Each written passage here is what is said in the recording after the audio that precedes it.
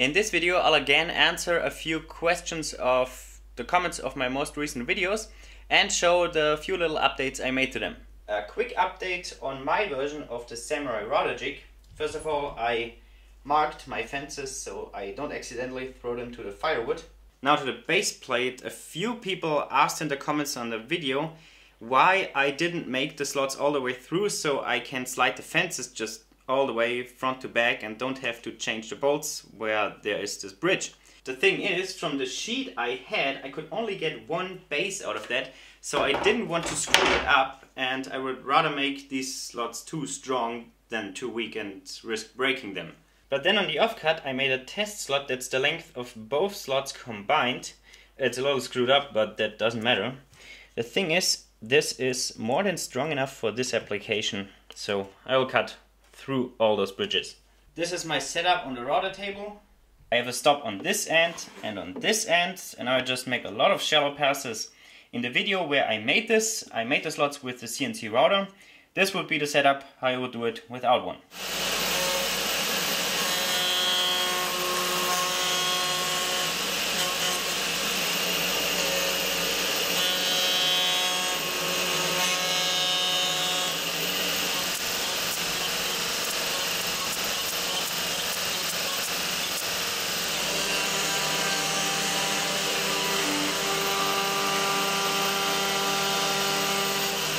With the long slots I now obviously have all the trouble without switching the bolts. Next, an update on my router flattening jig. The big question in the comments of this video was how to get the second face parallel to the first one when you flatten a big slab. And actually the solution was in the comment section, because somebody commented I should add leveling feet to the beams where the slabs will sit on, and make sure that those beams make a perfectly flat plane with the string method. And then when I attach the side guides, make sure that those have the same distance to the surface of the beams. And then everything will be coplanar and parallel to each other. Let's say these are the beams where my slab will sit on that I want to flatten. And then make sure with leveling feet that this here is a flat plane. I can put this on top. And then when I attach my side guides and make sure that this is the same distance everywhere, then this will also be a flat plane that is coplanar to the first one. And then when I route here, this will make everything flat and parallel to each other. So that means I now make good leveling feet. All I need for this is some M12 hardware and some scrap pieces of plywood.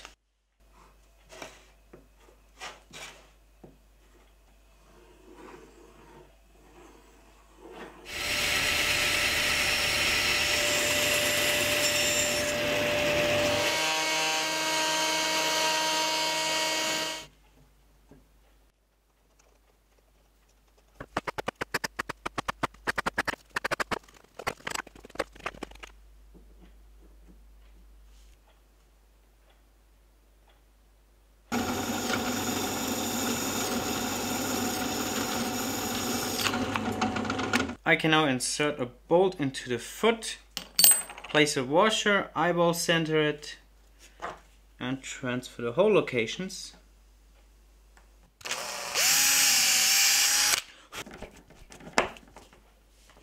Then threading on a nut and tighten it really good.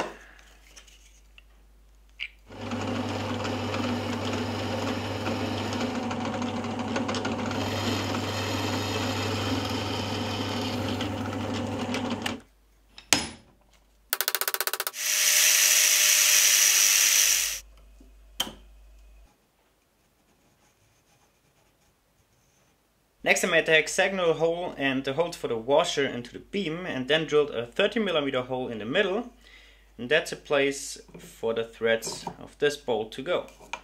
Next comes a nut and screwing the washer over that. Then another nut onto the foot, and now the foot can be screwed in. The nice thing about these feet now is that I can adjust the height by turning the whole foot, and when I'm at the correct height I can lock this down and then everything is completely solid. The other nice thing about this feet is that you can even adjust the height if there's an extreme load on top, because this nut is locked in place to the foot with the pin, and so you can grab it with a wrench and still turn it. And at the correct height, lock the other nut,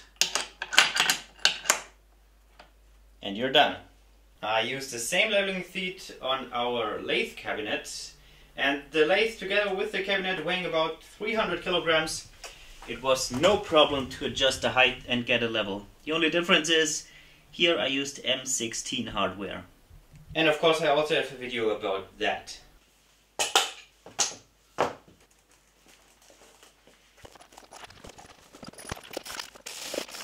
Now I can put the two strings across these beams and level out the beams. The method is the same as I demonstrated in making this jig. The two strings need to intersect each other. Because they can't do that, I need to lift one string up by one string thickness. It's about a drill bit 2 mm in my case. I have one on both sides on the upper string, and I need to make sure that this just touches the lower string. And if that happens, and they don't push each other in any direction, then everything is level and the beams are in one plane. As you can see, that's not the case yet. The lower string moves together with the upper string when I lift it. After adjusting a little bit, I'm at this point again. I can lift the upper string up. The lower one stays where it is, but I can't push it down without pushing the lower one down as well. Now all I have to do is set the distance from here to here on all four corners the same.